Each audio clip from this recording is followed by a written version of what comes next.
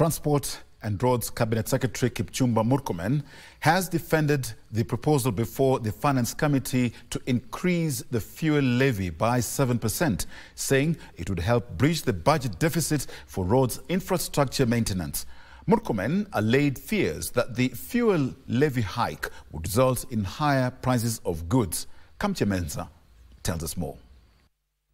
A proposal by the government in the Finance Bill 2024 to raise the fuel levy from 18 to 25% has caused jitters in the public, with fears over prices of commodities also going up. Kama kwa mafuta mwaka jana waliongeza 16% kutoka 8% VAT kwa mafuta. Na sasa tena tunasikia bado wanaongeza ushuru mwingine wa fuel levy. Ushuru huu utaongeza gharama ya maisha, mawasiliano, kila kitu. Kama kutoka hapa kwenda Kawangware saizi tunalipisha 50.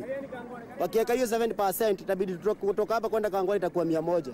Nani ataenda Kawangware? Waangalie pia wananchi wanaumia. But Transport and Roads Cabinet Secretary Kipchumba Murkomen disagrees. We are not going to be unreasonable to say we make a proposal that will increase the prices of goods. No, we will make sure that the whole government approach must ensure that the fuel levy is such that it is not going to make us increase the cost of goods, but at the same time give us resources to be able to maintain our roads. This is a direct fund that goes straight to improving the roads. Because if you have the number of potholes that you have in most of our roads, especially the rural paved roads that have been abandoned, if you continue having those level of potholes, then you're going to have a higher cost of maintaining vehicles. You're going to also have a higher cost of transport. The CS further expressed preference for taxation rather than borrowing to bridge the current budget deficit. Because we have a pending bill of about 165 billion, and if you look at the allocations that are put in our ministry in the development budget for roads, we got 51 billion.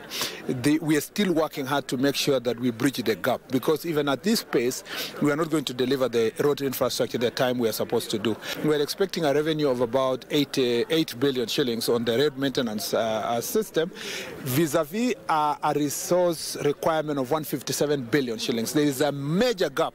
Sentiments echoed separately by Budget Committee Chair Ndindi Nyoro, who lamented over the country's huge debt portfolio. Katika shilingi 100 inachukuliwa kama kodi. Shilingi 61 inaenda kwa kulipa madeni. Inaachwa shilingi 39 kwa kuleta maendeleo kwa Wakenya. Na ndio maana saa zingine mnaona lazima tujikaze kama nchi. Nyoro, however, said members of the public's opinions on the Finance Bill 2024 will be addressed before its passage. Hakuna report imeletwa na kamati ya finance. Bado wanachukua maoni ya wadosi wetu, ambao wadosi wetu ni wananchi wa Kenya. Kamche Menza for the Legends Edition.